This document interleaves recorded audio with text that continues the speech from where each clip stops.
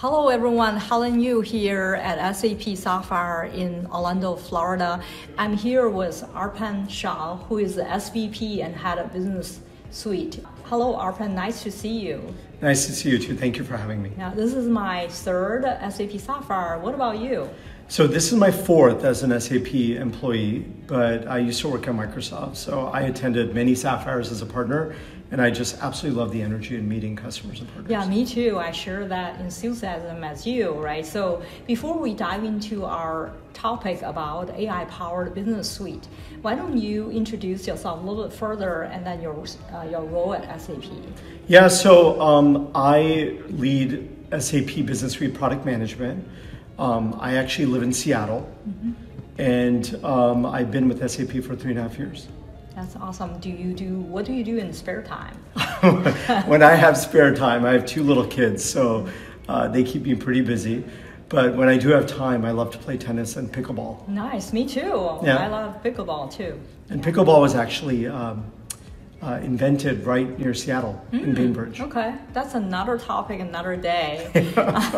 That's before we dive into the topic, let's do a level set. When we talk about SAP Business Suite, what exactly it is, and tell us more about it. Yeah, so SAP Business Suite is a harmonized, integrated solution delivered by SAP, and with the goal of really delivering out-of-the-box end-to-end processes. And so we want to make sure that across all different areas, finance, sales, supply chain, procurement, that customers are able to get value right out of the box.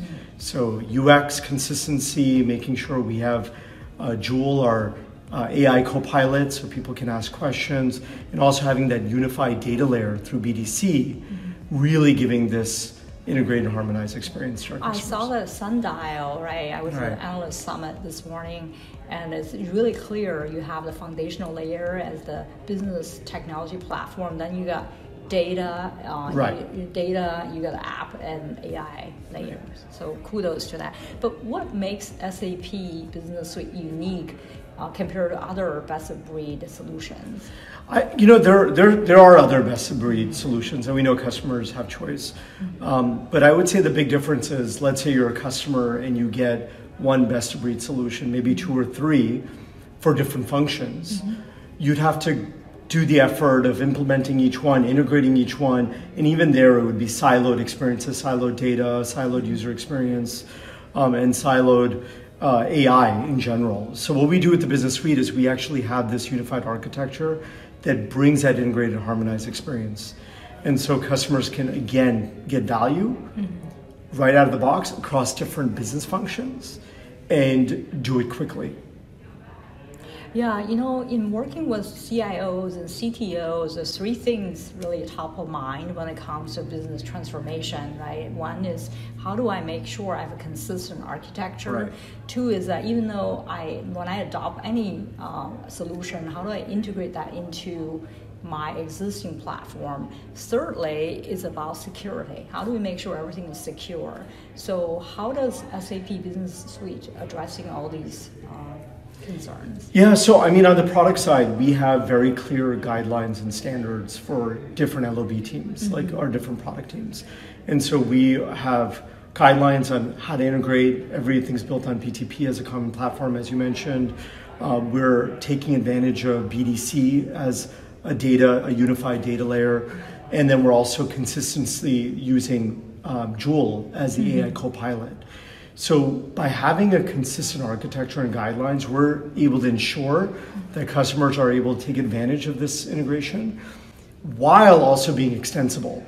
So we want to make sure through BTP and through our no-code and pro-code tools, customers and partners can extend as they need to, because that is a requirement. People need to extend with other data sources and different applications. Well, let's unpack that a little bit, right? What is your approach to balancing out-of-the-box standard business processes and customer demands for flexibility? When we talk about the finance side, it could be report to record, it could be hire to retire, or procure to pay, or order to cash.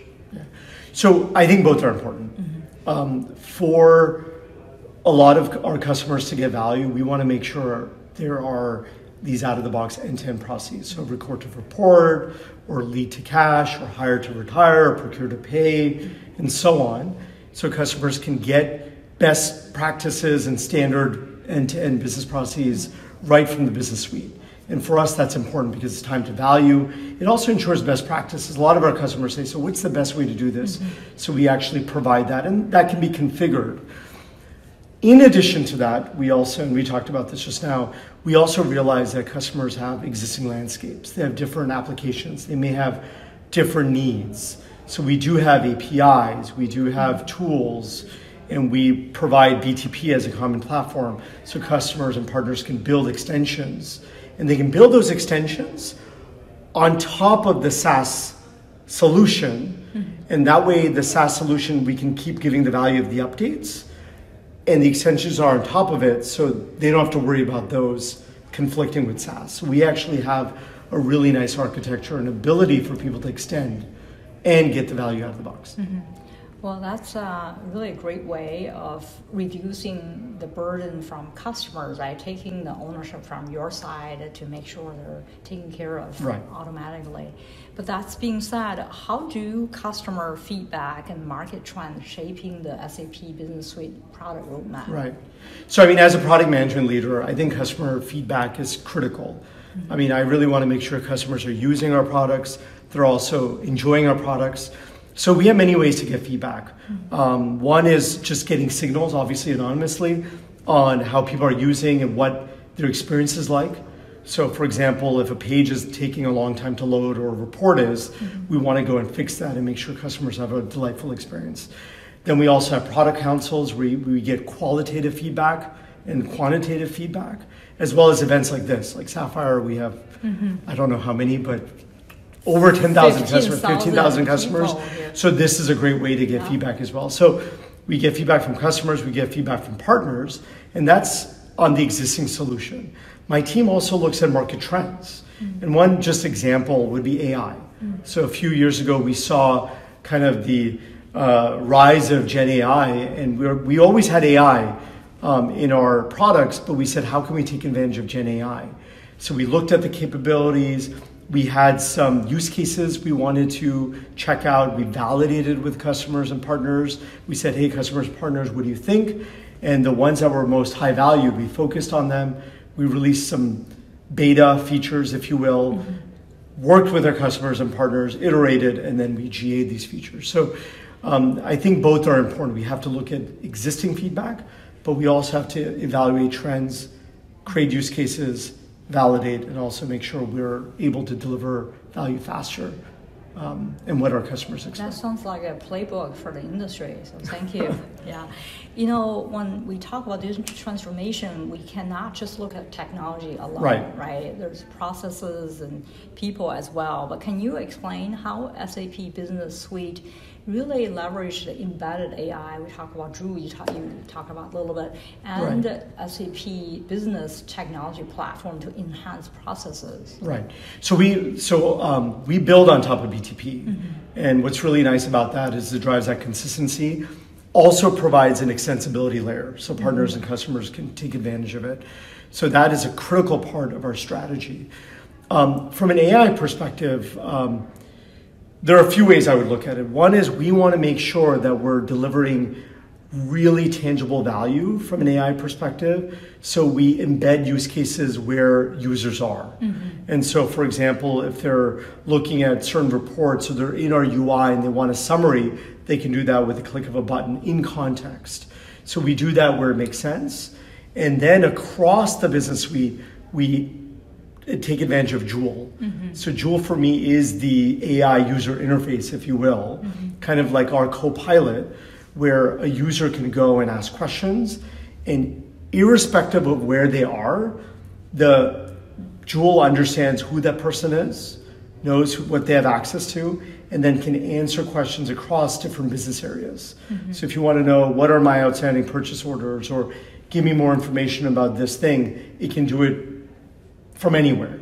And so as a product team, we really make a bet on BTP, we make a bet on Joule, and a lot of the other standards I talked about. That's amazing. If I were a new hire, I could be onboarded fairly quickly, right? Or, with the grease tsunami coming around the corner, especially for manufacturer, 30% of the employees or workforce are over 50 years old today. And 10 years from today, you got a lot of people retiring. So that retaining that knowledge, right, in the AI can help us accelerate the upscaling and rescaling of the workforce. Yeah, absolutely. I think productivity is something all orgs are looking for. And one thing I forgot to mention as part of that is because we're also building on top of the business data cloud, it also allows us to build these amazing AI use cases across these functional boundaries, if you will. And then again, partners and customers could take advantage of that as well. So they can build these AI use cases much more easily. Are these also industry specific? They are. So we look at, obviously there are some use cases that are more horizontal, but one of the things that we look at from an SAP perspective is how can we drive industry value?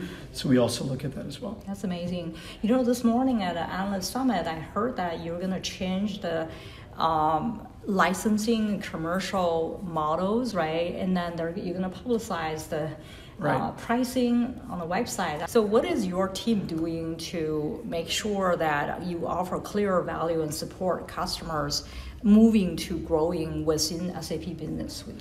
Yeah, from a product management perspective, like I said, my number one goal is to make sure customers are adopting our software and also happy with their software, customer sat.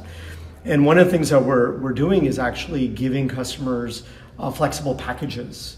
And these packages are aligned with different buying centers or personas. So if you're the chief financial officer or chief procurement officer, for example, we have business suite packages. So we have a finance package, procurement package, sales package, and a supply chain package. So customers have the flexibility of buying and using what they want. And of course, we're also seeing a lot of customers who want multiple packages. Again, that's one of the value propositions of the Business Suite. That's phenomenal. So what do you see as the biggest opportunities or challenges for business to leverage SAP Business Suite as a digital transformation accelerator? So, we talked about product quite a bit. We also talked about processes, these end-to-end processes like hire to retire, lead to cash, so on and so forth. But one part of the equation when I think of business transformation are people. And I see an opportunity for partners, SAP, and obviously customers themselves to really make sure we give end users the skills and understanding of how the new business processes can work, how they can get more value out of it. So I do think that's an important part of it.